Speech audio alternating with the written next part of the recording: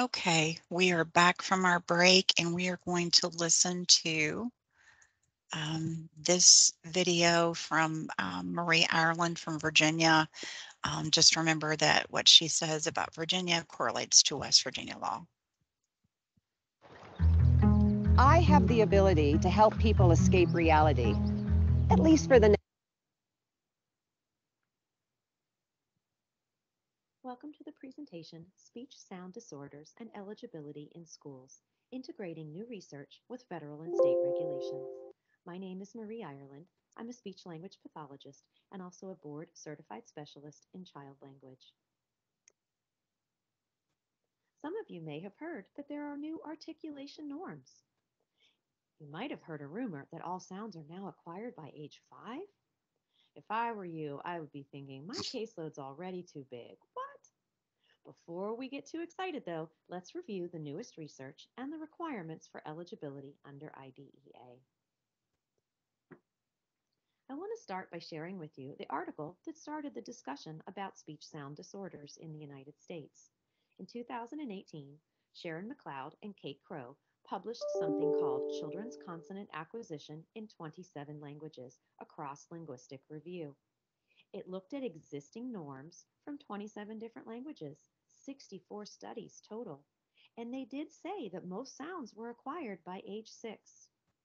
That created quite a stir here in the United States, and the Informed SLP soon put out a blog post called That One Time, a journal article on speech sounds broke the SLP internet.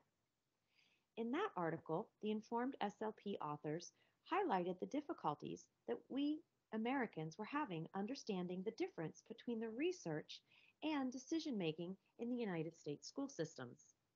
This resulted in some additional research and collaboration to address the needs that we were having here in the United States.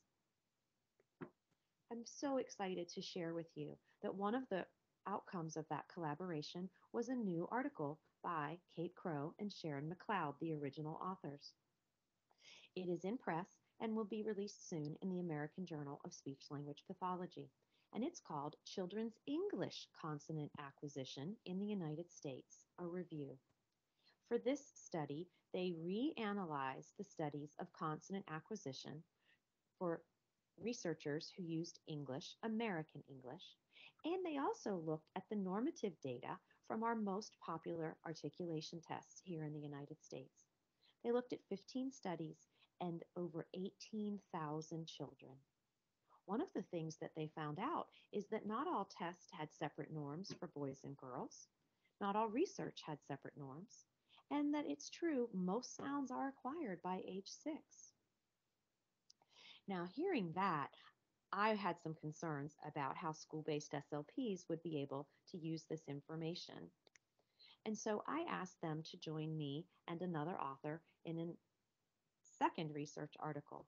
It's called Evaluating Children in U.S. Public Schools with Speech Sound Disorders, Considering Federal and State Laws, Guidance, and Research. Myself, Sharon McLeod, Kate Crow, and Kelly Farquharson, who's a professor here in Florida, have had that article accepted as well. It will be out this fall in Topics in Language Disorders, and I'm very excited to share that that journal has agreed to make the article free to anybody and available on the internet. In this article, we examine how to use Sharon and Kate's new norms for American English with IDEA and state requirements. And one of the things we highlight is that tests are not the only indicator that we need to be looking at when we consider making children eligible for services. So let's take a minute to look at the eligibility requirements federally under IDEA. In order to qualify as a child with a disability, the team must determine that the child has an impairment, that that impairment results in an educational impact, and that the child requires specially designed instruction to make progress. It's important that we school SLPs work as part of an interdisciplinary team to gather data from a variety of sources, including developmental, functional, and academic information. And that's part of the law under IDEA. Here are a few other reminders for you. IDEA prohibits the use of any single measure as the sole criterion for determining if a child has a disability. That means no one test or no one piece of data can make that decision for us. We have to be able to document that we have evaluated a speech sound disorder using the current research, those current norms, that we have examined the educational impact and the need for specially designed instruction. So now let's take a look at making evidence-based eligibility decisions. In order to do that and comply with federal and state regulations, it's important that school SLPs certainly understand the requirements of IDEA, that you know your state regulations, rules, eligibility criteria, that you're familiar with your state and local guidance and resources, and of course, have an understanding of what evidence is in our professional literature. Remember, state regulations differ, and so it's important to use your own state and local guidance to stay in compliance.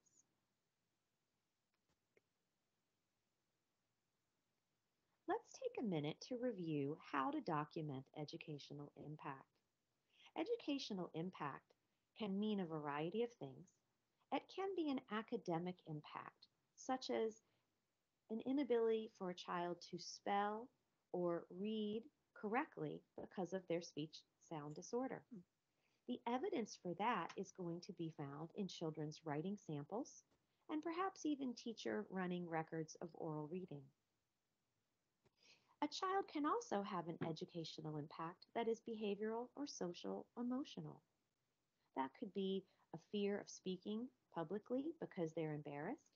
It could be students who are being teased or choose to not participate rather than have their speech sound disorder be heard by others. The way to document behavioral and social emotional educational impact can be through observations in the classroom, interviews with the child, and questionnaires. It's important to understand that other members of the team may be sharing this information with you, classroom teachers, parents, even building administrators. Let's take a moment to review some different resources that can help document educational impact.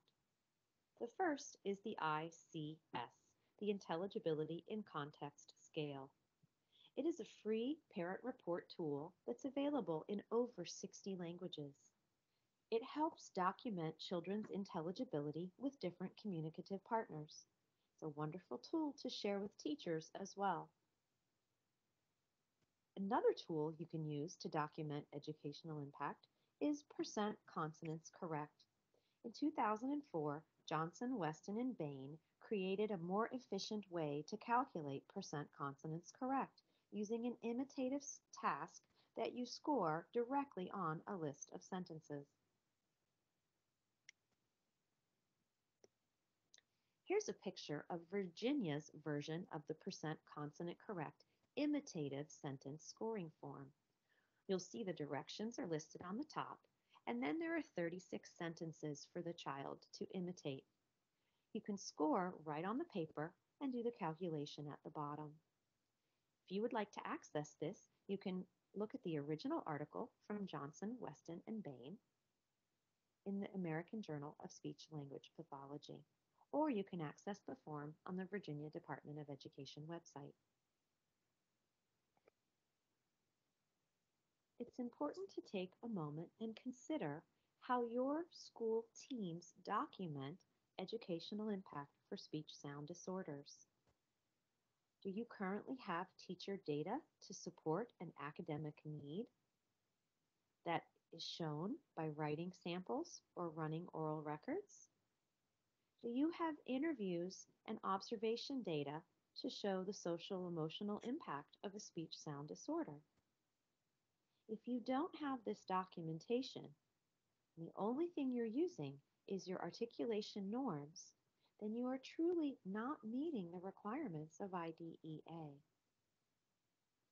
When you look back, if you do not have robust information for documenting educational impact, then it's important to take a moment and consider how you can add that to your evaluation repertoire and ask others to contribute data to the meeting.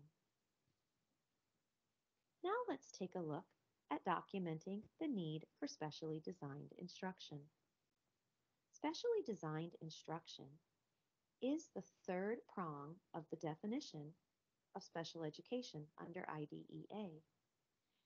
In order to document this, we have to examine if a child requires specially designed instruction to correctly produce a speech sound.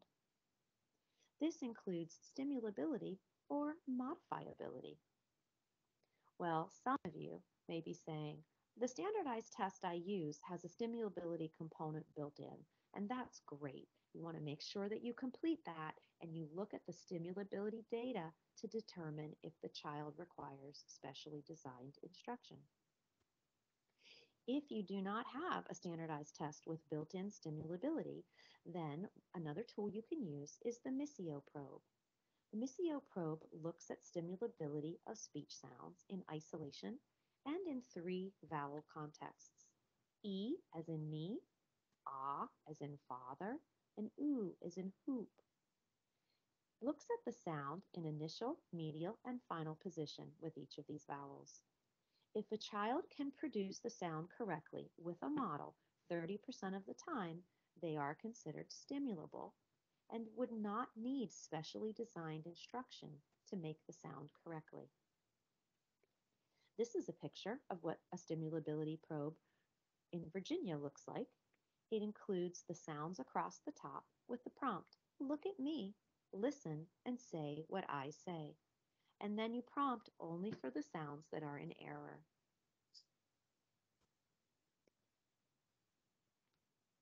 Here again, we're at a time where we need to stop and pause and consider, how do we as speech-language pathologists and members of an eligibility group document the need for specially designed instruction?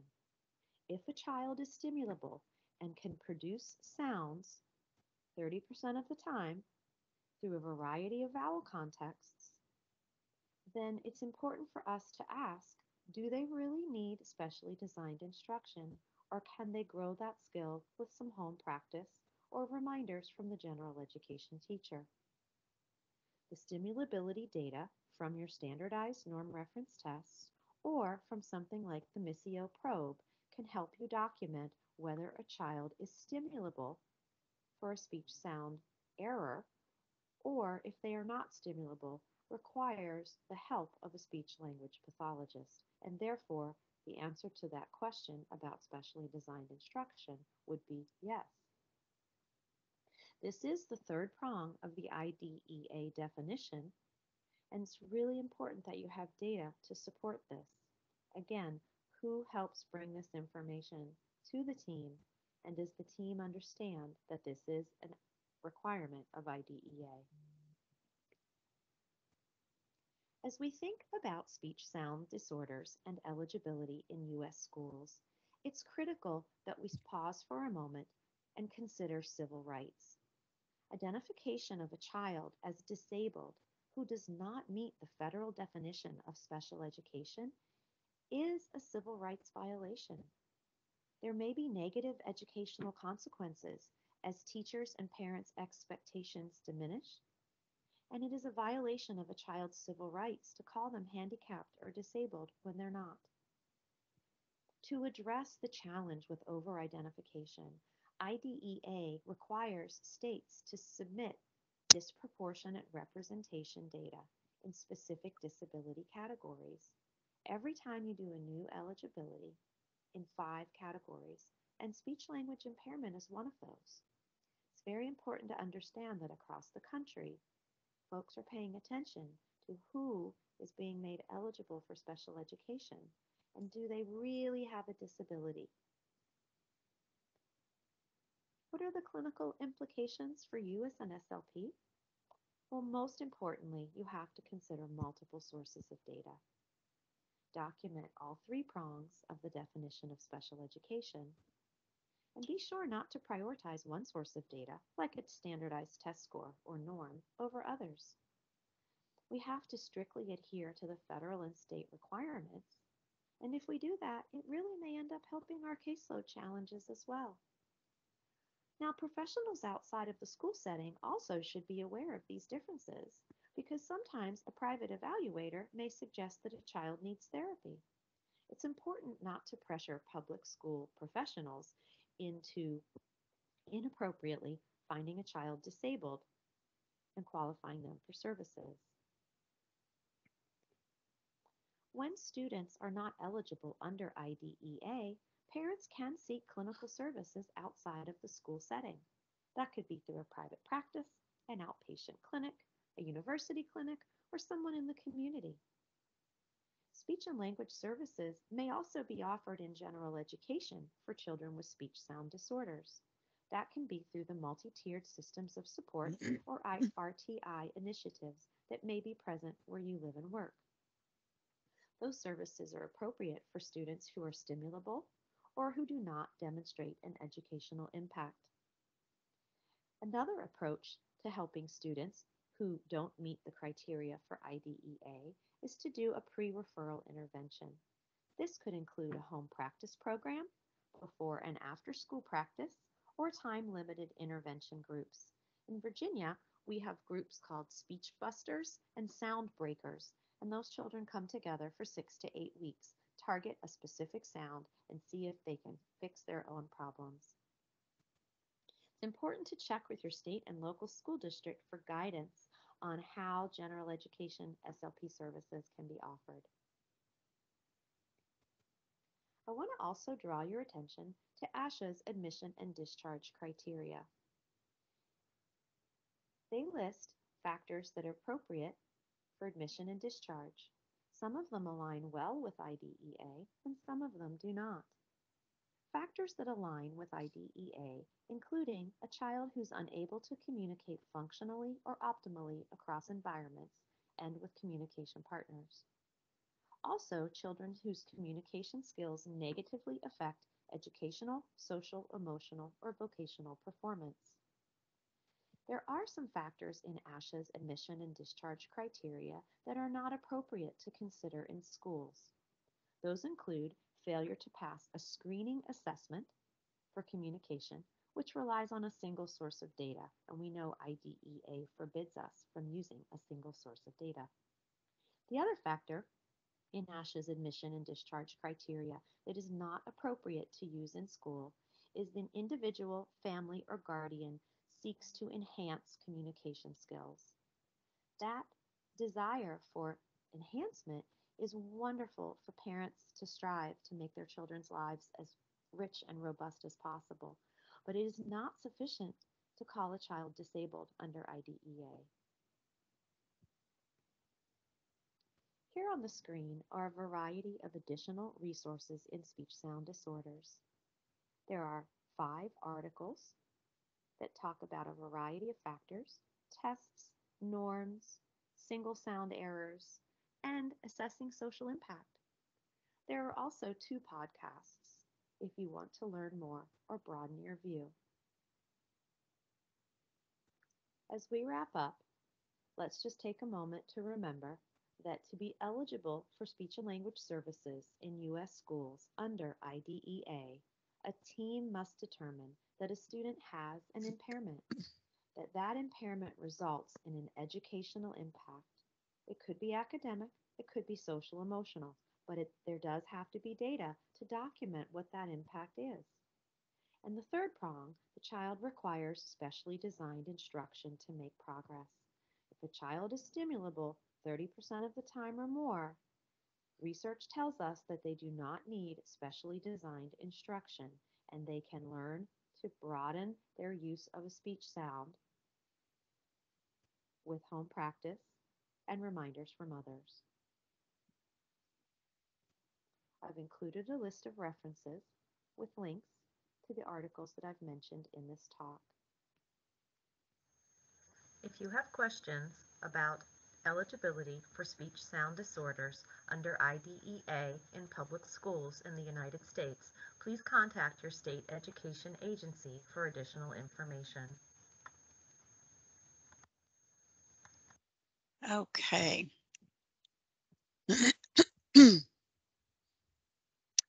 All right. Um, so I hope that gave you some um, a different perspective than maybe you've had in the past, and lets you see too. Like I said, we didn't just pull these things out of the air.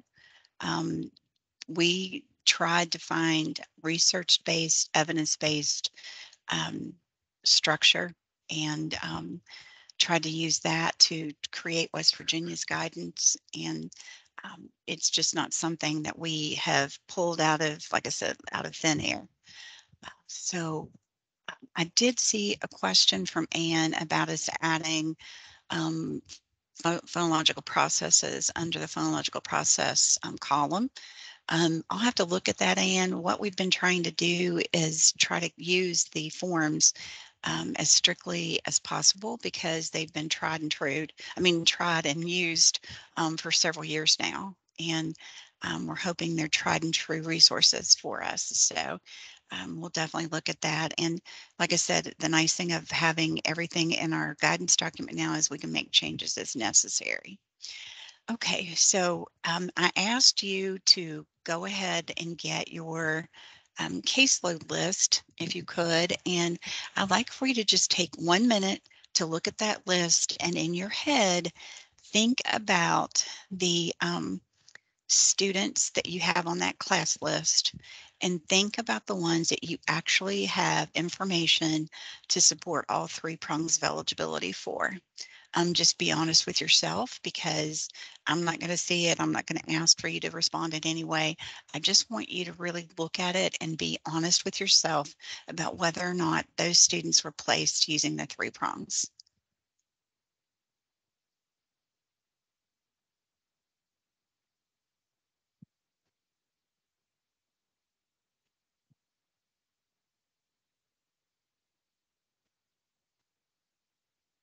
You can just kind of keep a running tally in your head as you read the name. Just think, do I have all the information, and kind of go from there.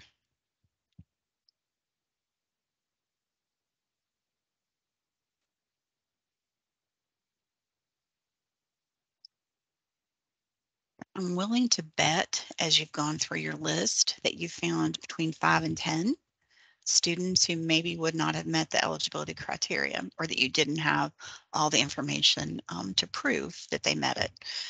So just keep that in mind as you move forward, and just remember that now our guidance is that you need to be able to prove all three prongs. We can't just put a check mark and say, yep, there might be an impact. We have to show it and prove it. Um, for those students who you don't have that information for, who don't have an impact, educational impact, you can always use the STEPS program. It's based on the MTSS model.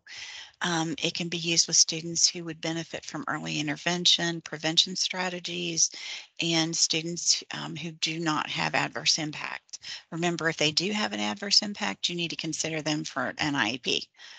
In the STEPS program, we are redoing our website right now, but there are videos for each part of the STEPS program. We have documents that you can use that have been designed in our graphics department.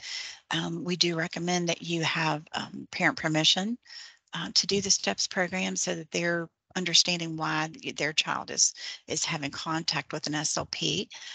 But the STEPS program can be used, through universal, intensive, and targeted and intensive ways too. So we didn't make it completely follow the MTSS model because there are certain things that happen with it that we didn't want to confine you to have to do. And the question we always get asked is if they go through the STEPS program and they don't self-correct, do we then go to referral? And the answer to that is no. It's not an automatic. If by that point there is some type of adverse impact on educational performance and you can document that, then that could be a consideration, but it's not an automatic. If you go to STEPS, then you don't make progress, then you get an IEP. And just remember too that you can use the STEPS program for any students that you want to dismiss, but the parent's a little concerned about not having the student not having contact with you anymore, that kind of thing. You can use it to periodically check on them, give them a little tune up if they need it, and follow them that way instead of having an IEP. And there's just my contact information for that. While I get the next PowerPoint up, um, I'll just let you know that we are going to go over language now. Since we have talked about the comprehensive evaluation piece, we won't have to go through that again. Did the wrong thing. Hold on 1 second. I just cannot talk and share at one time.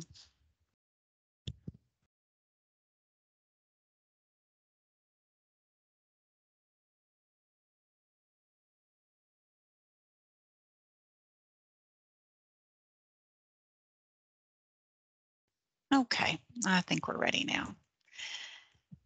And I'll keep monitoring the chat. If you have any questions, just be sure and put it in there, and we'll look at it. We're going to be talking about language now. We've already talked about speech and the overview for the components of the comprehensive evaluation. So changes to the language eligibility. We did add the words content, form, and function to the definition. And we did add that the onset of symptoms may be evident in the early developmental period or when academic language demands in the classroom increase. If you were able to attend any of Dr. Brandel's trainings that we did on language, and especially her training on academic language, we gave out the Marilyn Naipold book as a resource for that one. But as those academic language demands become more intense, then we can start seeing some of the underlying language breakdowns that maybe we didn't pick up through a developmental test. So that information was added. We also added that following consideration of the child's age, culture, social, economic status, language background, and dialect, they have to meet all the following criteria, because culture and language background and dialect is really important when you're talking about English learners, and social economic status in West Virginia is an extremely important consideration. So we did add that piece to the precursor statements. And then here again, we've got three probes. Three probes or standardized speech language assessments. And if they cannot participate, you can also use the functional communication assessment summary. And like I said, we'll go over that in a little bit. So you have 5 options, A through E, and you need to choose at least 3. Doesn't mean you can only choose 3. It means you have to choose at least 3 of the 5. So the first one is assessment on a norm reference test of both receptive and expressive language with a diagnostic accuracy, and that means the sensitivity and specificity of 80% or higher yields 1 or more composite scores. You have to use a composite score that align with those who have a language disorder based on the test publisher's recommended cut score. So instead of using that 78 cut score, we are going to be using the test publisher's recommended cut score that they have designated that's at least 80% accurate for sensitivity and specificity. And that simply means the sensitivity is how accurately they identify students who do have an issue, and specificity is how accurately they do not. They identify students who don't have an issue. So just remember that only composite scores can be used. Individual subset scores may not be considered for A. We do have, and you'll see it in just a minute, we do have a test card I've sent the draft of the test card out for you guys to be using until it's designed in our graphics and part of the um, SLP guidance document. But it has the tests that you would generally use listed, and it has the recommended cut scores and the sensitivity and specificity. So you don't have to go and look up that for each test that you might use. Language sample analysis results in a score of at least 1.5 standard deviations or more below the mean, and on at least 2 measures of productivity or complexity. Um, and that is B. That um, the 1.5 standard deviations, if you're going to use that piece, you probably need to use the SALT lab or a program that's like the SALT program. Sugar is a free one that you can use as well. But you do have that option to use that language sample analysis through the WVU SALT lab, and we're going to talk about that in just a minute. Dynamic assessment, which is just test, teach, retest. That demonstrates limited or very limited improvement. So dynamic assessment is just trying to see how quickly they can learn something and how modifiable their language processes are. So dynamic assessment is something you probably do all the time. You just don't call it that. I've been asked by several people, well, where is the dynamic assessment form? We're going to watch an ASHA video on dynamic assessment in just a couple of minutes, and you're going to see that there's not one form, that the dynamic assessment is going to be different for each student. But both the language sample analysis and the dynamic assessment have been proven to be very valuable when you're working with English learners and trying to do evaluations for them. Because all the research said that our language tests were not as diagnostically accurate as we thought they were. I mean, you would think if somebody has a test published that it meets all the diagnostic accuracy criteria. Unfortunately, our test did not. So because of that, we did try to go with the newest research that says that we have to pick ones that are at least 80% accurate, because if we don't, then we're inaccurately identifying students with disabilities. And here again, that's a violation of civil rights. The other thing we could be doing is not picking up students that we should have been picking up because of that 78 standard score. So I do realize, though, that you still have tests that can provide some really valuable information that maybe don't have that diagnostic accuracy, especially if you're using it to test a certain area of language, like test a pragmatic language, just as an example. So with this criteria on D, you're still going to be able to use those tests to test those specific areas, and you're going to be able to use those ones who don't meet that diagnostic accuracy of 80%, but you can only use that test if you do A, if you do the one that is diagnostically accurate, and that does provide that composite score. You know, these scores, some of the tests that you give that would go along with D, um, maybe don't have composite scores. So you can still use that information, but you have to give a test that's diagnostically accurate if you're going to use it. And then your option for E is that you can use case history information, observation, parent-teacher interviews, and informal assessments. Informal assessments can be anything that you kind of want to use to show what your child can and can't do.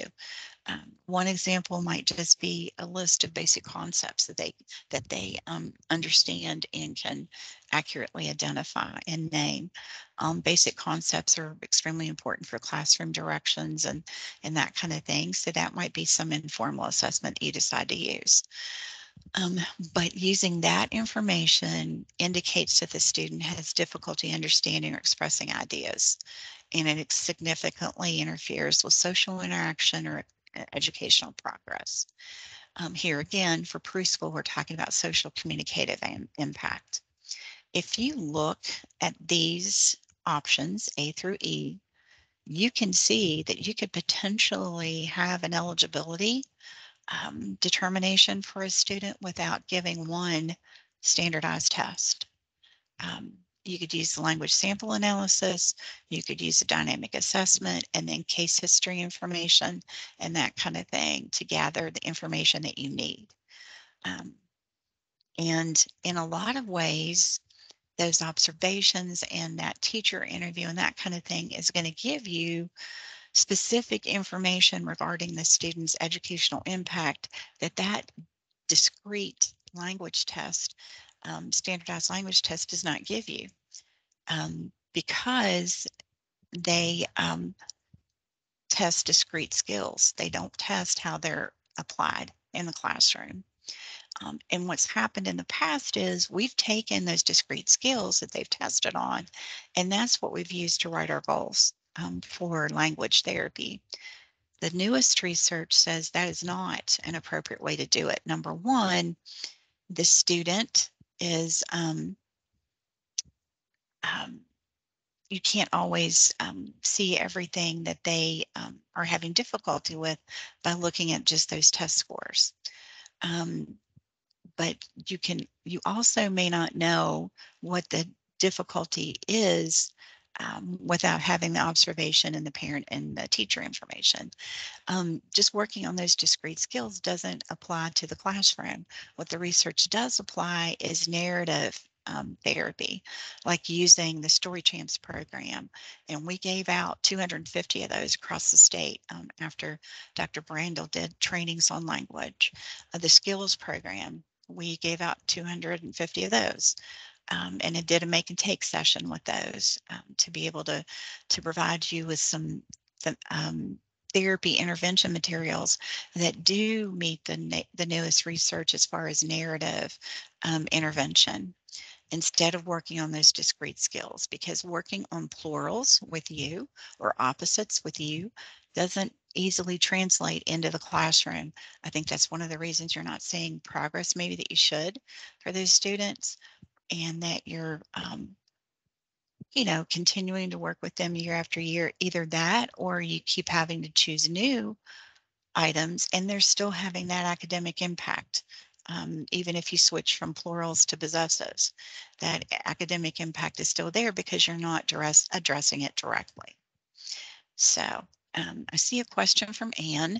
It says, if a student scores on PLS 5 are within normal range, but does not meet average range for BE, they can qualify for service. Does not meet average range for B and E. Oh, okay, you mean choices B and E.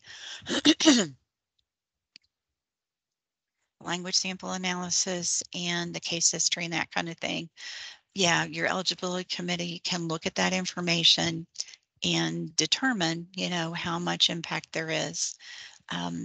That one test, the PLS 5, it may show issues, it may not. And that's one of the things we have to be careful of too, is making sure that we do find out exactly what that impact is and how to address it. Okay, and so this is again prong 2. Do they meet that? And then prong 3, do they need specialized instruction? And here again, the same statements that have always been there about primary service or related service and about hearing impairments, maybe being the primary disability if that's the case. We had WVU create a test review summary for us. It has updated test information and it has the diagnostic accuracy listed. I've been asked if we can average these scores, for tests that don't meet it for both. And the answer is no. They both have to meet the 80% accuracy. What you will see, though, is that there are different cut scores. And for the different cut scores, there are different accuracies and for sensitivity and specificity. The reason both are listed is it gives you the option to use your professional judgment to determine which one to use. That gives you the most the best diagnostic accuracy. Or if you look at what how the test was normed, like other considerations over here, it says the disorder population didn't include all age groups. Well, that's something you can take into consideration when you determine which score to use. Um, we also wanted to have a card for you because this document is several pages long. We also wanted to have a document for you that has just a quick reference um, for you.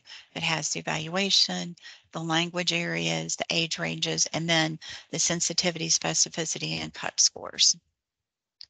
So that the drafts have been sent to you to be using until they're designed, but you will be getting this as a part of the guidance document and as a separate test card that you can use and keep in your logbook or wherever you want to keep it, so it's a handy quick reference for you. Um, During the comment period, there were several people who commented that the use of language sample analysis was something that was done in the olden days, many years ago, that it was no longer appropriate, that that it wasn't something that is used now by therapists. In actuality, language sample analysis has seen a big uptick. There, like I said, there are several programs that will do it for you. Salt and sugar are two of them. But I wanted to show you the research too that says the diagnostic accuracy of distinguishing a language difference from an impairment is substantially increased when language sample analysis is used in conjunction with standardized testing. And where you're trying to determine that language difference from an impairment is especially for those students who are English learners, but it's also important for any student that you're testing for um, language therapy potentially. Um, and research also shows that diagnostic accuracy of narrative retells is high in addition to being a sensitive indicator of language impairment. So here again, the language difference versus disorder issue is listed, but just remember that's a sensitive indicator of language impairment. To say that we're not going to do that because we think it's an outdated method isn't supported by the research.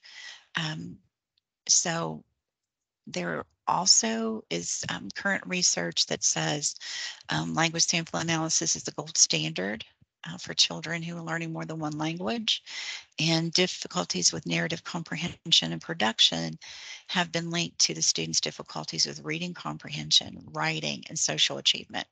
So that's all important information for us to have. Now, when we first started realizing back 7 years ago how important the narrative language sample analysis was going to be, I knew that you guys do not have time to do that. It's time consuming, it can be confusing, and I knew you didn't have time. So we created, in conjunction with WVU, the School Age Language Acquisition of Disorders Lab. We've been talking about that lab for 5 or 6 years now, and I hope that some of you have actually tried it and turned in language samples to be analyzed and have found that the information in the reports that can be helpful to you, and they even recommend what to target for therapy. So using the Salad Lab is free of charge. They have a 2-week turnaround. We just renewed the grant that we provide to them to hire people to do the diagnostic analyzation for us, for you. And we are also going to be very cognizant of the fact that people have said, as we've trained about the Salad Lab in the past, that they want to be able to do it themselves. They want to know how to do the program themselves and be able to do their own language sample analysis. We've already talked to Dr. Brandel and Karen Haynes about doing some trainings for us in the spring, so you can do that.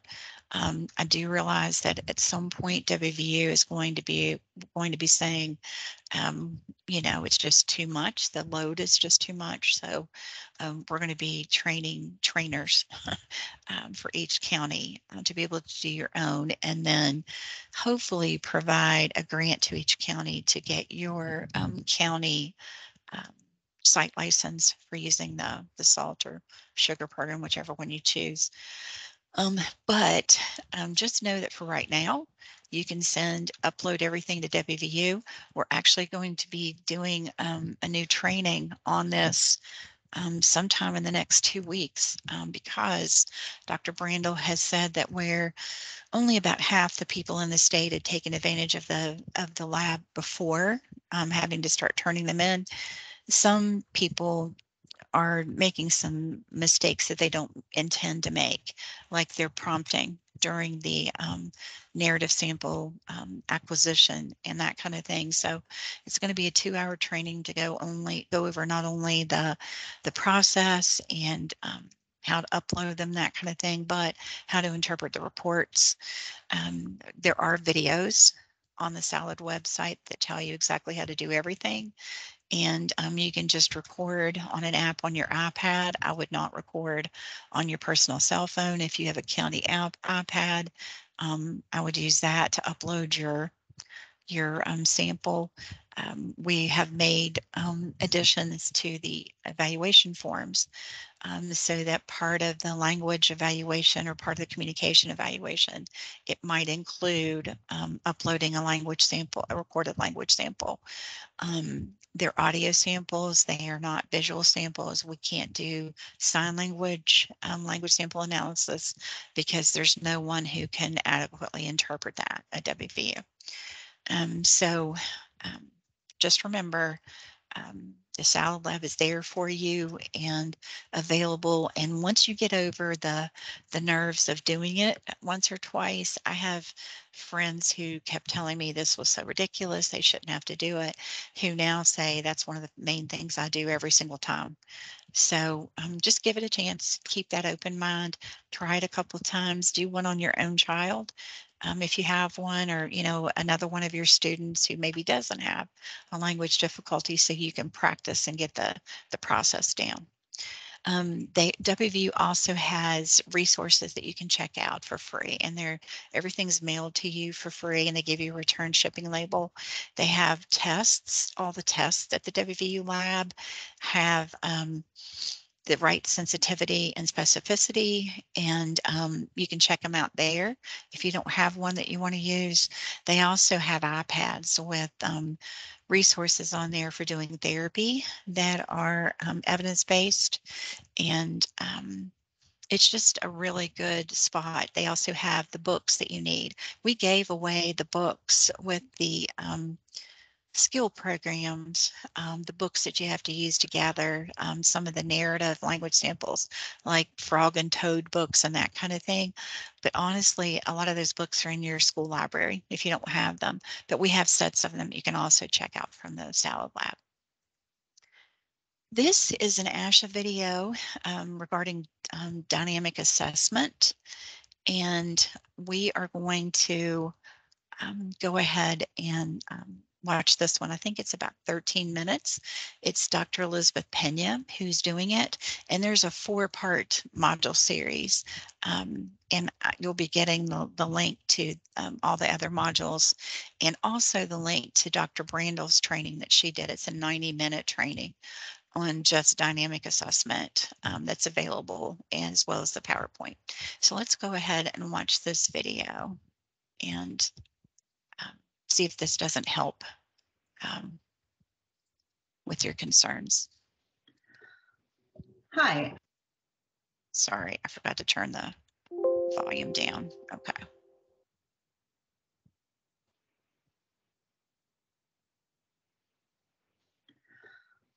Hi, I'm Liz Pena, and I'm going to be talking about dynamic assessment today. So what is dynamic assessment? First, my speaker disclosure is that I am a professor and associate dean of faculty development and diversity at the University of California at Irvine, and I'm receiving compensation from the American Speech and Hearing Association for this module. So today we're going to talk about how we compare dynamic assessment to other dynamic assessment approaches or to other assessment approaches. We're going to talk about what makes dynamic assessment dynamic and what we should use as the dynamic assessment pre-test and post-test. Also, we're going to consider how dynamic assessment differs from assessments including standardized assessment, observations, and response to intervention. Some overlap, but there are some differences as well. So what makes dynamic assessment dynamic? Well, one of the things that makes it dynamic is that the focus is more on the learning process rather than on how kids perform on a standardized test or a probe. So it's really important to be observant of what children are doing during that learning. We look at the amount and nature of the examiner investment. So how hard did somebody have to work to get that kid to make some changes? It's very interactive, so you make decisions in the moment about what might help the child perform at a higher level. And we're really focused on the process rather than on child outcomes. In terms of selecting a test, what you want to do is select a probe or a measure that really samples the language skills of interest. We want it to be something that is sensitive to short-term changes. So a lot of examples of a certain kind of item, for example, might be a better way of probing a child language skill than a broad-based measure. And we want to be able to capture emerging knowledge and performance. So it's not, I want to be able to rate something on like a scale. Is it close to the target? Is it exactly the target? Is it completely different from the target? So that helps us to capture what children are learning in a very short amount of time. So how do dynamic assessment approaches differ from other approaches? Well, here's a chart that shows a summary of some of these. So for standardized assessment or static assessment, participants are passive. So you go in, you test, and you're not supposed to interfere with the child's performance or with the child's answers. You're not supposed to cue them. So the examiner has a very neutral stance on what they're doing. The examiner's role is to really observe what the child can do pretty independently. Standardized tests are also used to describe needs or areas of difficulty, and it's given in a really standardized way so that you give that measure the same way every time you give it to a different child. In dynamic assessment, it's a little bit different. So both the child and the examiner are really active, and the examiner is actively participating and intervening and supporting the child learning during that language assessment. So you're watching and hypothesizing and then getting in there and trying to make that child's performance a little bit better. The goal is to describe modifiability or how the child can change. And so the protocol is really flexible and adaptable. So you have permission to go off script and to make hypotheses about what you think the child's needs are, try to do a mini support for that process or that procedure, and then see how they do with that. So how is dynamic assessment different from observation? So observation is a really important aspect of assessment, but in observation, usually examiners are more neutral. So you're kind of in the room, observing, watching, and developing hypotheses about what happens and why that happens, and it helps you to compare performance across contexts. In dynamic assessment, that examiner is going to be more active, and so they may get into the child's space to intervene to try to help the child perform better on a specific linguistic task. So that's one difference from observation. How is dynamic assessment different from response to intervention? And response to intervention, I think, has a lot of similarities to dynamic assessment. So we look at child responsiveness in both, we look at child learning in both, we want to document intervention that leads to change in both, and we look at outcomes in both. But where they differ is in the approach. So dynamic assessment starts with testing and then teaching and retesting. In response to intervention, the focus is more on teaching and then testing and then reteaching.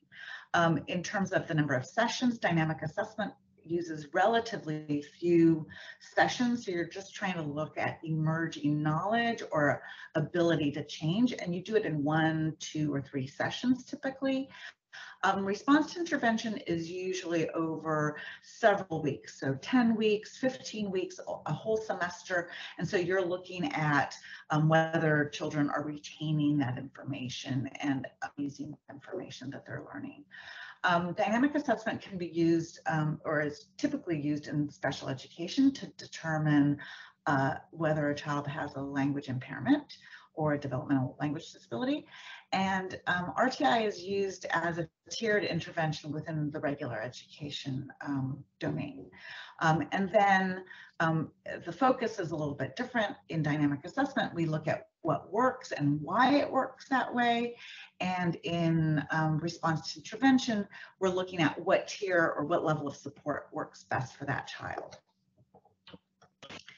So now we've explored the concept of dynamic assessment, and in the next activity, we're going to review some examples of these concepts. So what is dynamic assessment? Let's review some examples. So here we have a girl, Vicky. She's 6 years old and she's in the 1st grade. Her teacher referred her to the speech language pathologist because she's concerned about her language and literacy skills. The speech language pathologist gives her the test of narrative language. The scores indicate difficulty with narrative comprehension and narrative production. What is this?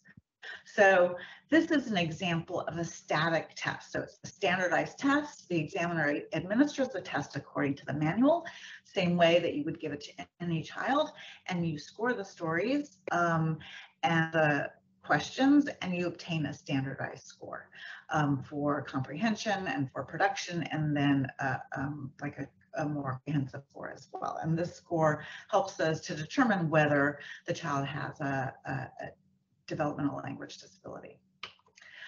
Next, SLP might observe Vicky during reading instruction, and she notices that Vicky has difficulty decoding words.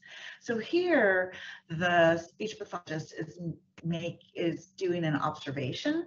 So through these observations, she's able to make hypotheses about Vicky's instructional needs that are based on observations, that are based on what she sees in the classroom setting.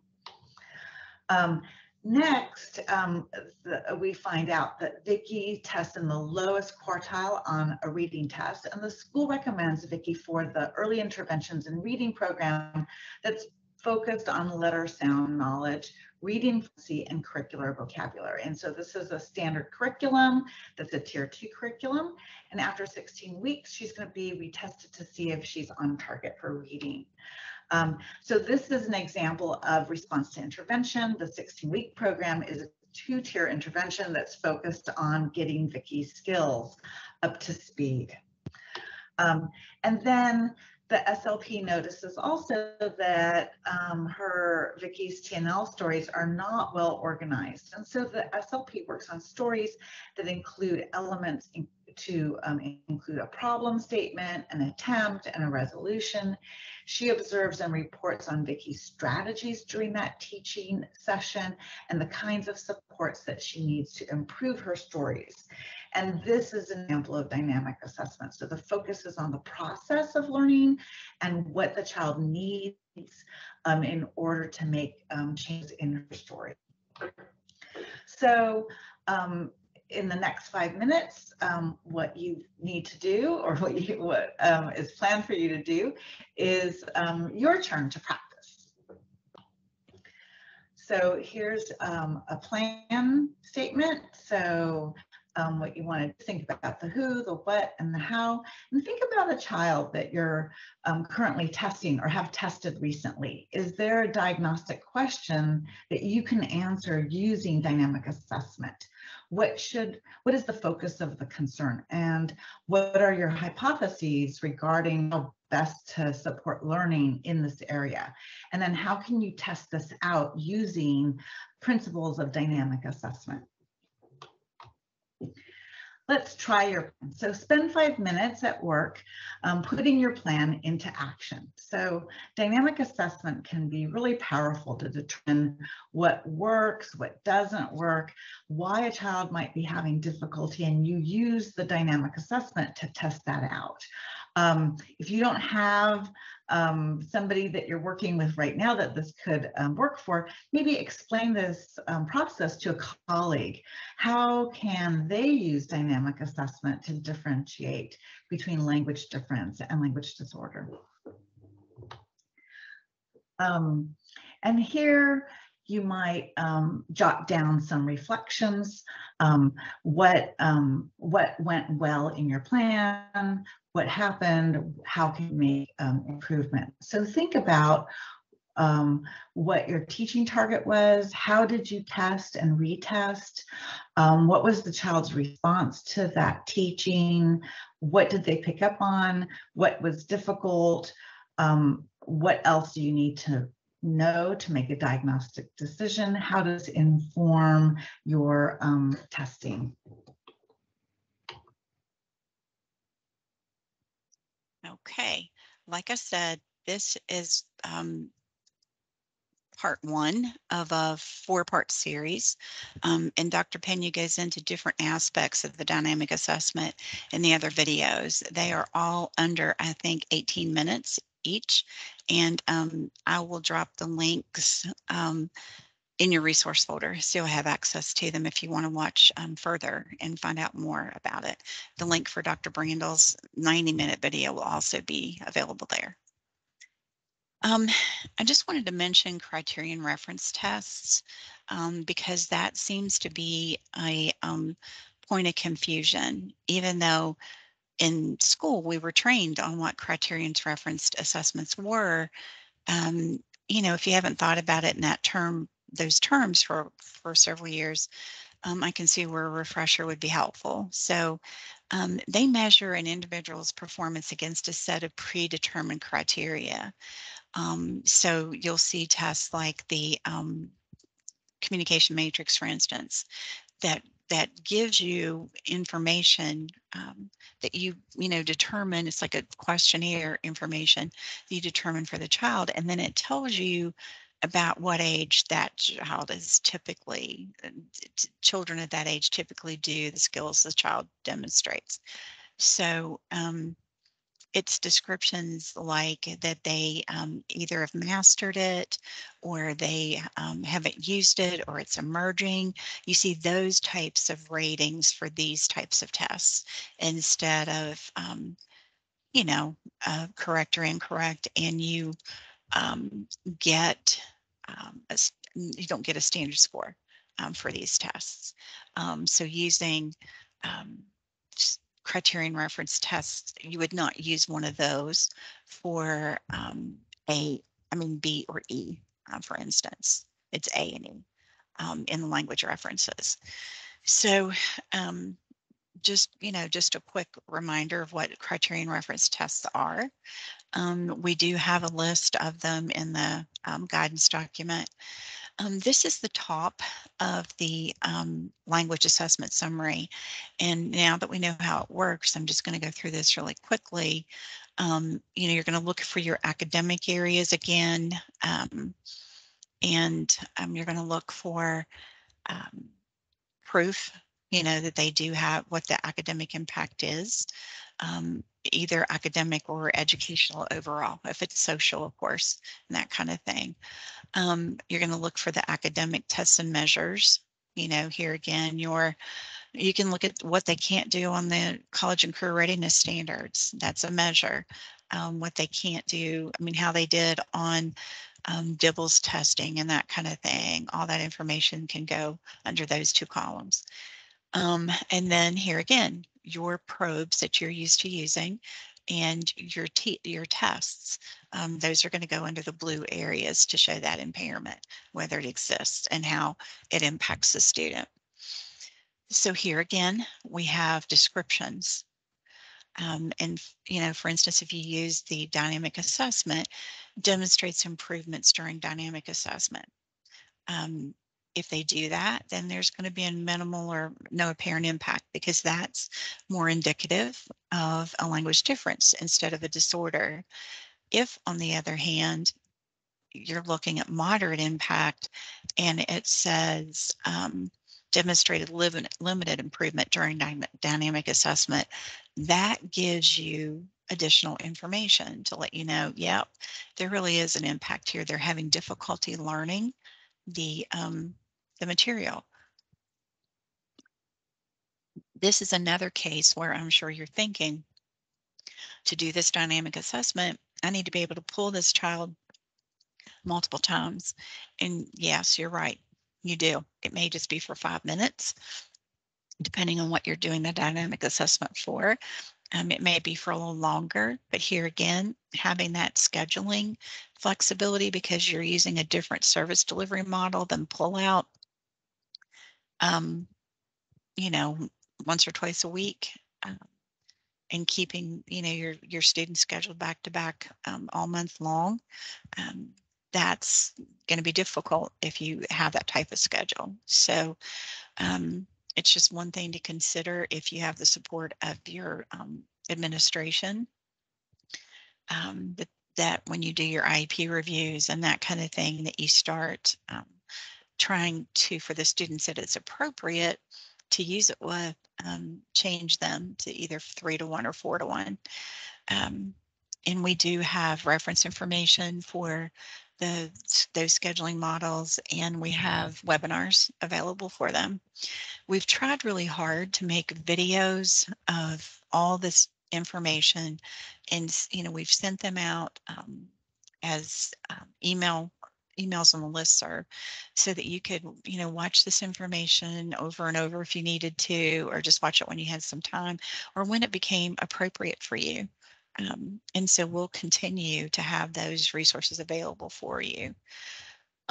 So this is what it looks like for the moderate impact, and then for substantial impact, extensive difficulty with the skills demonstrates very limited improvement with dynamic assessment. Discourse analysis is greater than 1.5 standard deviations. So this is going to help you determine where you would, where it would fall, where the student's functioning.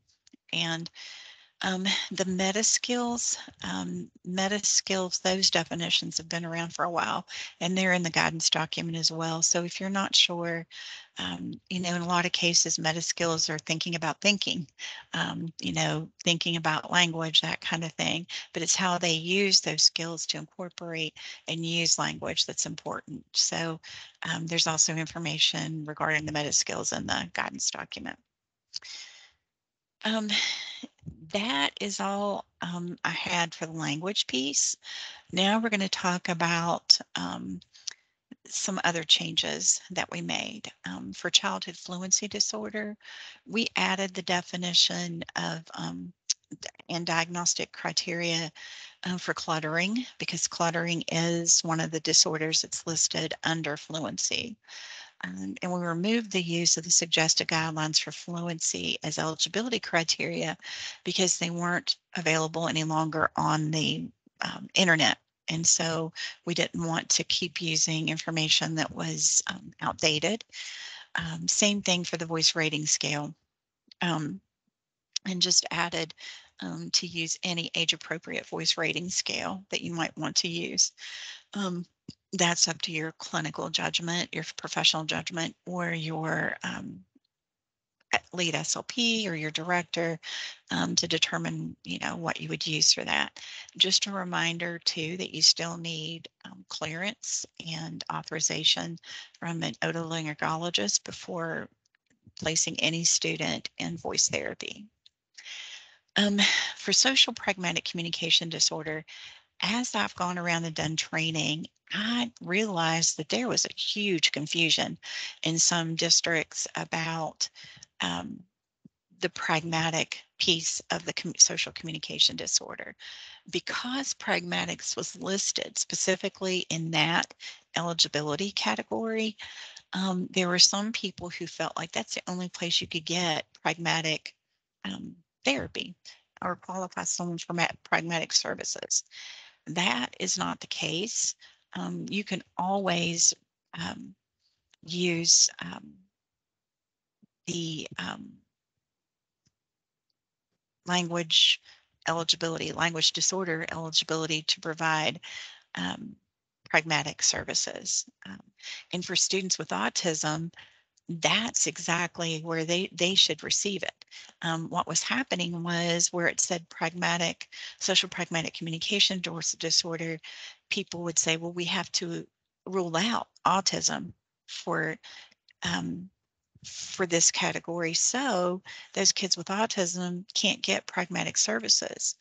Well, because communication and deficits in communication, especially pragmatics, is part of the definition, the very definition of autism, of course, we need to support them with that. And ASHA has a position statement on that, saying that we should definitely be supporting them in conjunction, like with any ABA programs and that kind of thing, and to work collaboratively. But with this, we removed the pragmatic because now in ASHA and on the ASHA website, it's called social communication disorder or SCD. And we changed it to reflect that. And we also added a statement that SCD is a primary disability and not a related service.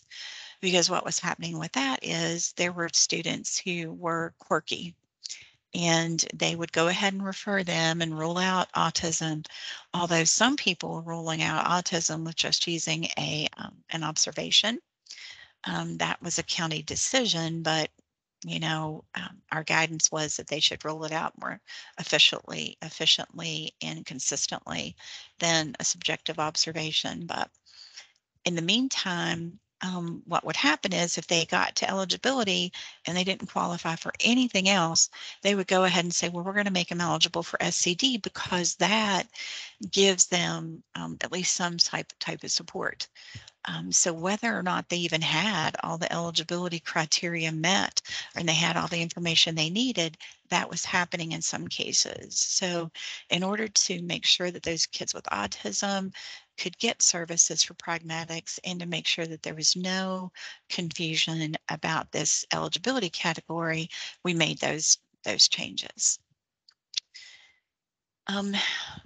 The functional communication assessment summary, I'm hoping is going to be valuable for you guys. For those students, and when I think about the students who probably would qualify for this assessment summary, I'm thinking about those kids who are either minimally verbal or nonverbal, who maybe are transitioning from birth to 3, who can't participate in the norm reference testing.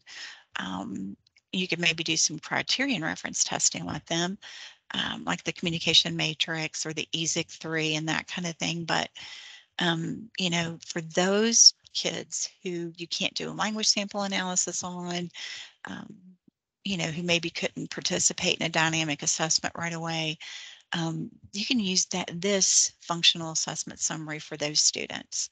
So the questions we're going to answer are: where will we get the information to fill out the form? What tests or assessments could you utilize? Do you have to have formal test results? And what kind of impact will a student who has characteristics that make them a candidate for this assessment have to be eligible for speech or language therapy? Well, for the functional communication assessment summary, there are check boxes, but there are also data sources and a place to describe the performance. The way to use this form is to look at the question, communication interaction. How can you describe their initiation, topic maintenance, turn taking, opening, closing conversations? you're going to have to list the data sources here. So the data sources, depending on the student, it could be a parent interview, it could be a birth to 3 provider interview, it could be, something that you've observed. If they're in a classroom setting and you've just gotten, referral to test them, or you pick them up during screening, um, you could maybe have some observation that you've seen too, but you're going to have to go in and describe that performance. Um, and then you're going to check whether or not they're successful, usually successful, frequently unsuccessful, or not successful. And these are going to be really kind of comparable to your no impact, minimal impact, moderate impact, and substantial impact. So you're going to have different data sources for these. For some of them, like I said, it might be an interview or an observation.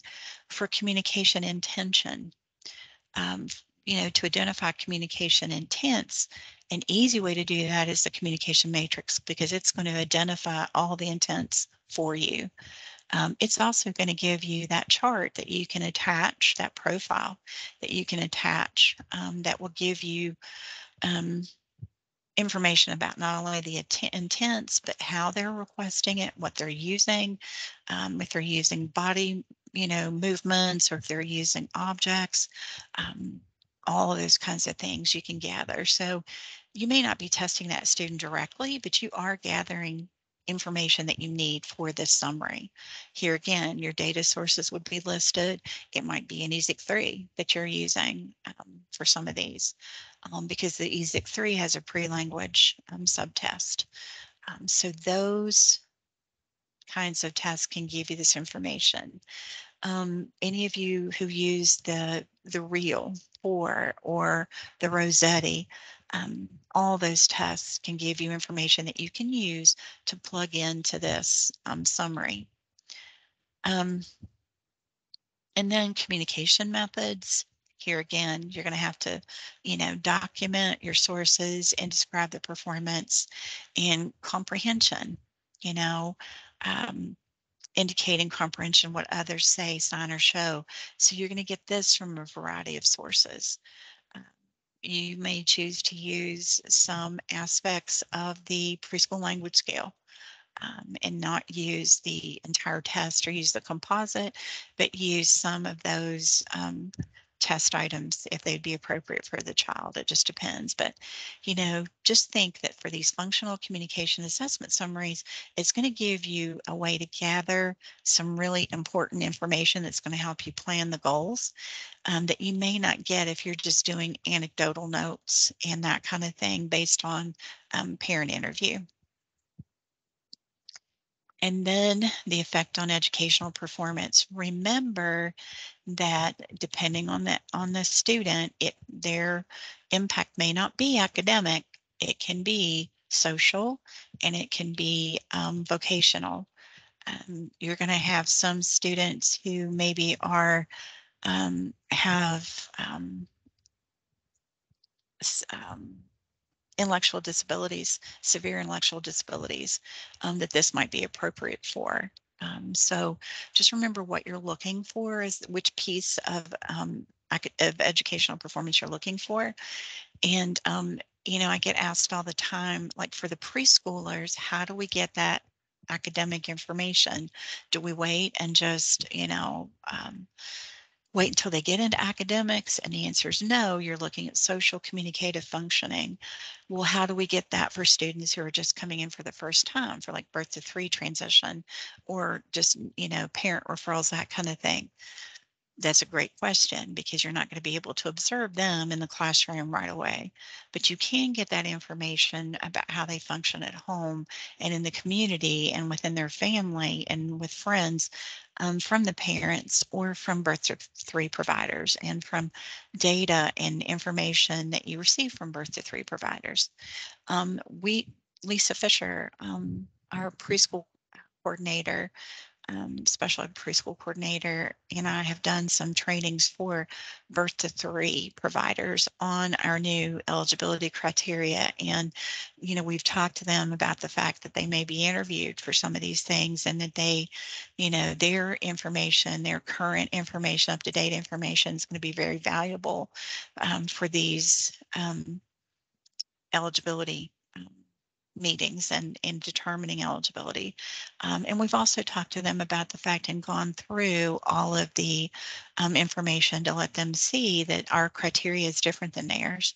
So hopefully trying to start everybody out on the right foot and not setting the parent up by saying you're going to have to fight for services and all that kind of thing. And using this functional communication assessment summary here again, the hope is it's going to make it very clear to the eligibility committee whether the student qualifies for services or not with an IEP. I wanted to just take a second and see if you guys have any questions. If you don't, I have a document that I can go through with you, a question answer document that I can go through very quickly. If you think of something later, we are going to be giving you, and I'm sorry for not saying this at the very beginning, certificate maintenance hour certificates. Certificate maintenance hours certificates. So you'll get a certificate for attending this 3.5-hour session. It's already been approved by the Board of Examiners.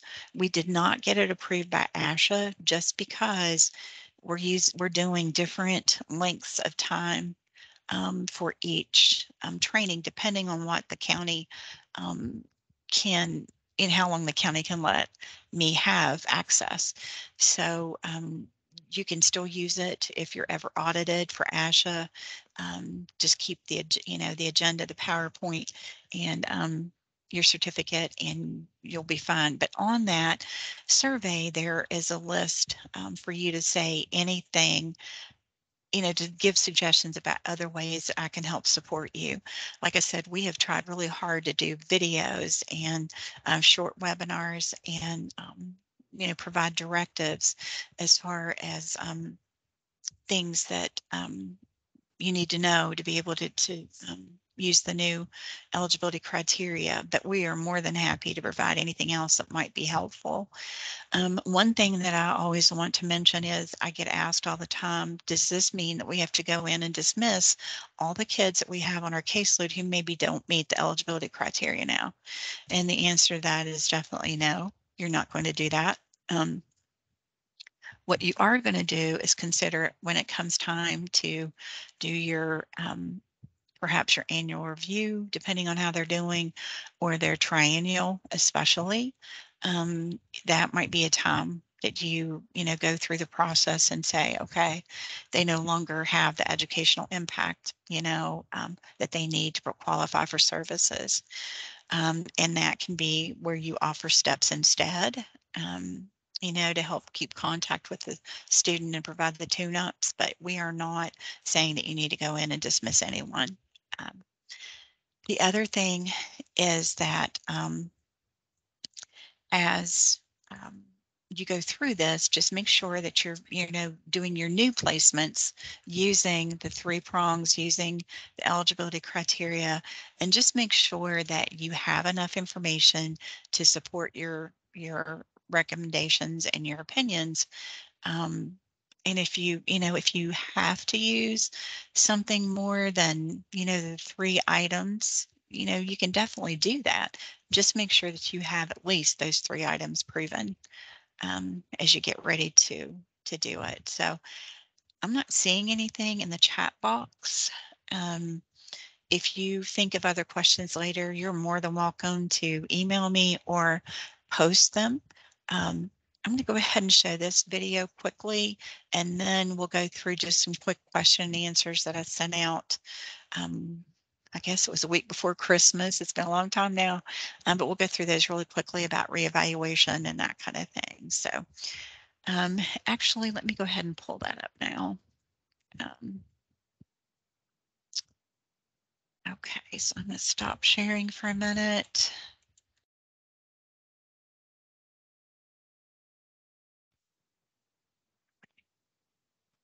And these are just some questions that I sent out. We'll go through those very quickly until unless I see something else pop up in the chat box. Okay, it says Jessica has a question. Yes, you're welcome to unmute however you want to ask it, Jessica. Hi, Leanne. Can you hear me? Yes. Okay, thank you. My question is about birth to 3 or parent referrals for children who are not yet able to attend preschool because they aren't 4 years old by the cutoff date. Mhm. And when we're looking at those 4 components of the comprehensive assessment, Right. the academic activities and the Mhm. academic tests and measures, Right. I am not completely confident in what I need to be looking for to make a determination whether a child is eligible or not. I know you said that we're looking at social communication skills for children that are 3 years old or Mhm. a late 4-year-old. Is there anything specific that we need to be doing or looking at to add to our eligibility? Sure. Actually, that's kind of explained in the guidance document. I apologize for not putting that piece in. I was working on it yesterday, and so I just didn't add it to the PowerPoint. But you're going to be asking questions like, how do they request items at home? How do they interact with siblings? How do they interact with strangers? There are some questions that you can ask to get that information. No, you're not going to have, data that you can look up or work samples. Now, if they are 4-year-olds, and you can get work samples and do observations, and that's one thing. But for those birth to 3 kids that you don't have that information for, that's another reason for using that functional communication summary as well, because that doesn't ask for the academic information that the other assessment summaries do.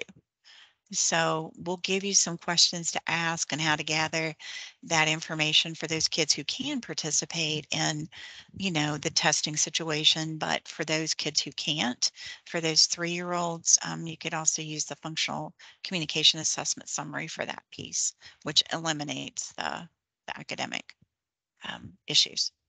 Okay, thank you. Sure. Um, so just a couple of questions that have been asked.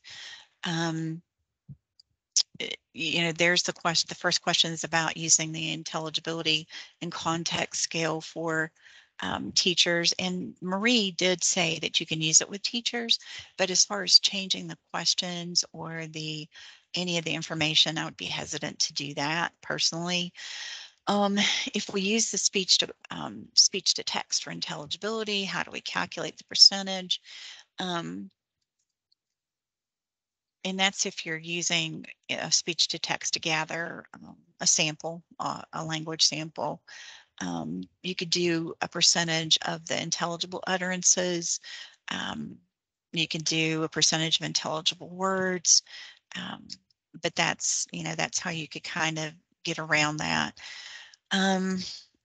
If What are the options if they can't, use the percentage consonants correct imitation? The answer to that is use your professional judgment and select 3 of the 5. Don't use that one. If they can't participate in it, then, select something else to use because it's not required. Can we use other teacher parent reports? Absolutely. I know in my county, we had a team that worked on developing our own, kind of related to the information we wanted to gather. You can absolutely do that for your county, and we're going to be providing examples that you can either adapt or use yourself, but you absolutely can use others because honestly, we don't have ones as a part of our forms booklet that we provide. That's usually a county that determines that. But some people don't know that because, they just assume everybody in the state's doing what they're doing. I know I did when I first came up here, and found out really quickly that nope, that's not the way it happens. So just remember that too when you're asking your friends who work in other counties about how they're doing this process. They may be doing things a little differently because their director has determined that they will. And that is absolutely part of the director's job and right to do that. So don't compare and think everybody should be doing the same thing. How many sounds do we count for R? I had one county that wanted me to count it as 32 sounds because they wanted each of the R vowels counted separately, each of the R blends. But we're going to be counting it as two. Which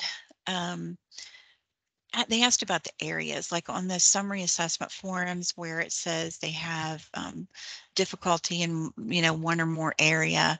This just explains the areas. Like if you're looking at academics, it's reading, math, and language arts. Social is interaction with peers and adults, participation in activities, and vocational is included in job-related skills and communication with coworkers. Where can I find out more information about dynamic assessment? This is where we have the links for Dr. Brandel, Dr. Brandel's training and her PowerPoint, as well as the dynamic assessment videos from ASHA. And this tells you what the topics are for those ASHA videos. And then the functional assessment summary. Do we just go through and check what we think the student can and can't do? And we just went through that and said, no, you need to find the information using some type of tool or some type of source, and then document what you found out and then make that determination. For reevaluation, a lot of times counties have just selected that they typically rate progress review for communication instead of doing another full evaluation. Um, and then they use existing data and previous testing to requalify students. It says, I'm assuming that can't happen any longer and we need to do the new criteria scales and go ahead. According to policy, within 3 years of the date of the last determination of eligibility,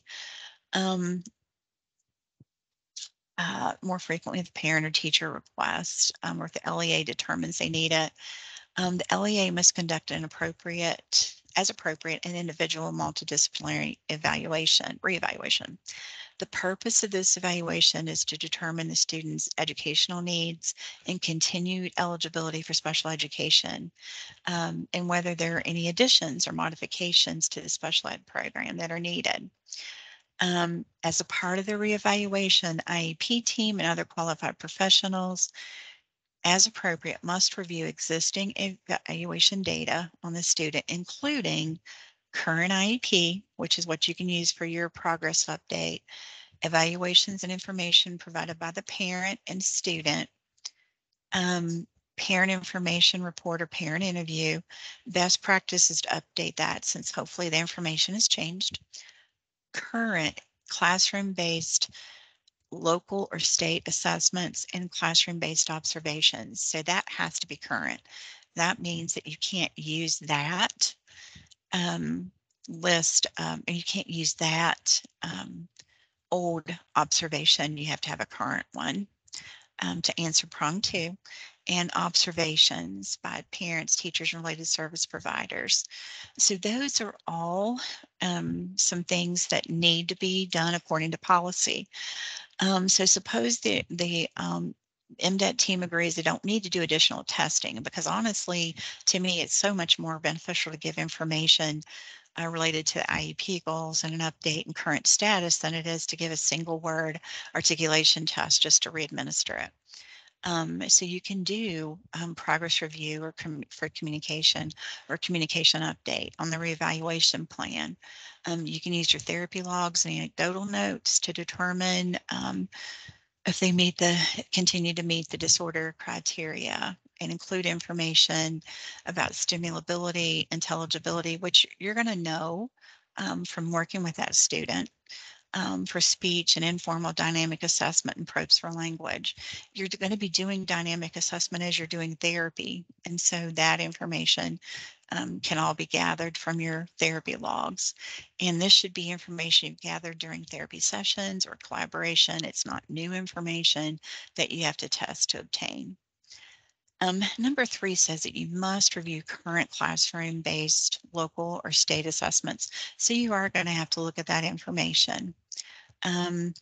There's one option available in case the student no longer meets the eligibility criteria in one of the designated exceptionalities, and it's located on the eligibility committee report, and it applies to reevaluations only. And it says if a student no longer meets the eligibility criteria in one of the designated exceptionalities, the EC must provide the justification for continued eligibility. So if they don't meet the eligibility criteria and you feel strongly that they need to continue, then your eligibility committee can determine based on the justification that you write here that they need to continue services.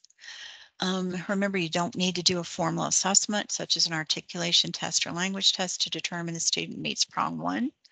And regulations outlined in policy apply to all students, including speech-only students. So those are just some questions that I've been asked and that I've gathered as we've gone along.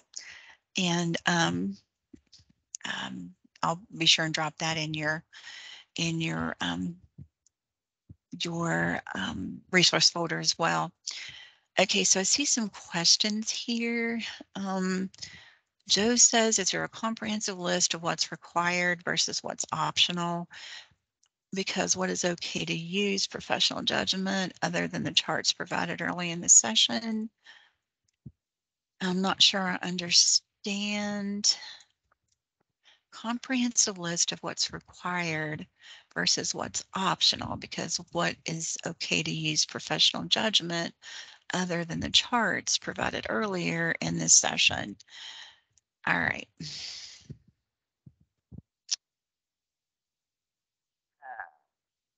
Okay, I'm still trying to figure out what you're saying there, Joe. If you want a list of what's mandated for you to do at each one, the only thing I will say to that is I have to be really careful that I don't assist you by predetermining your placements. That's the reason everything is left up to the eligibility committee. And for me to give you a comprehensive list, if you can explain that more clearly to me in your survey, then I'll be happy to try to do that.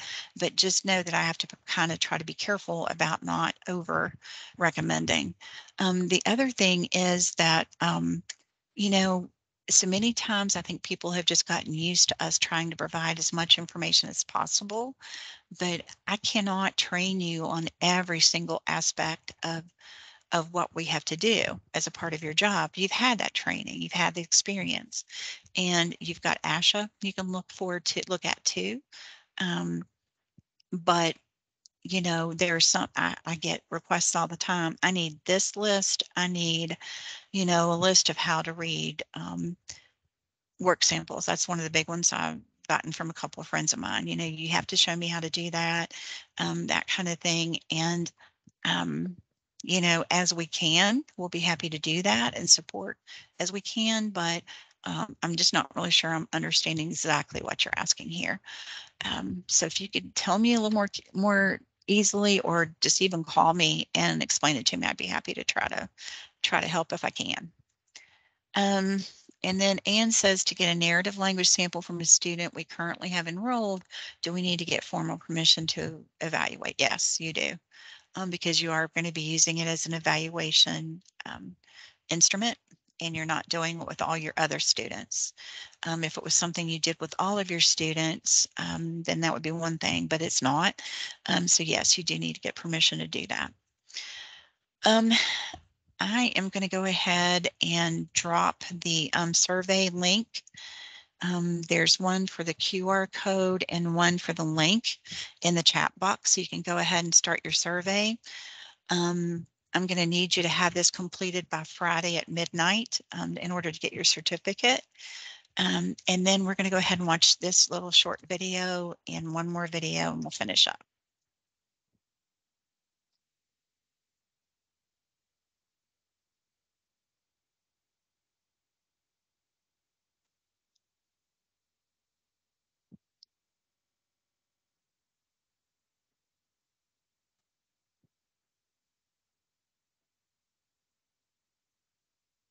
much.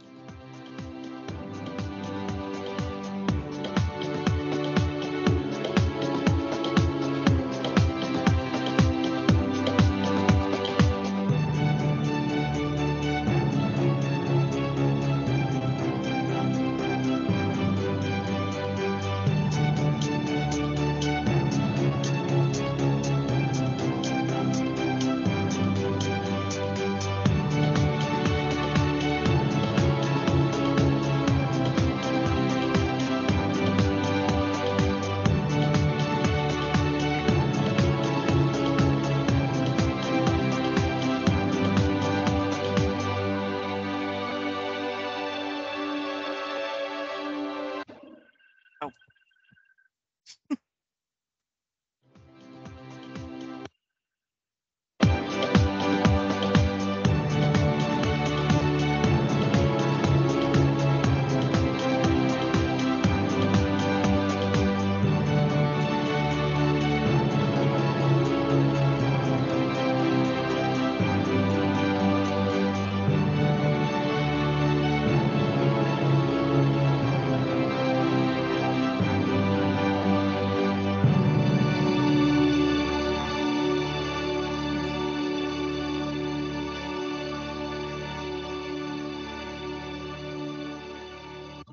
I know that listening to this sometimes can seem really overwhelming.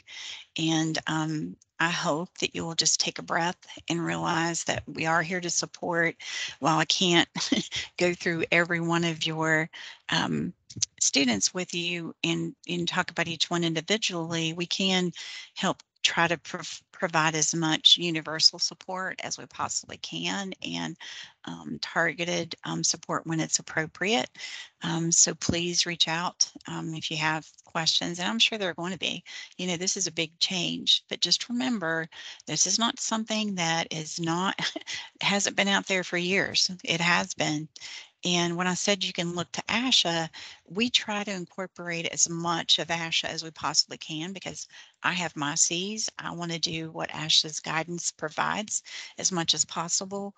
But we also have to follow the law, and the law in this case is IDEA and our regulations with policy 2419. And so if you look at the information on ASHA, like I said, just go in and look at role and responsibilities of SLP, and you'll see that, you know, ensuring educational relevance is one of the roles that we have now. Prevention is a role, so providing steps is a role. Um, and you know, I love this quote from Maya Angelou. I use it all the time because, you know, we've all been doing what we thought was best. But now, because of the research and what's happening in other states, and you know, the training we provided, we know that we need to do better. And when we know better, we have to do better. And I'm sure all of you guys will. That's never a doubt in my mind. But sometimes to get started, it just all it takes is a little push. And we're going to end with this.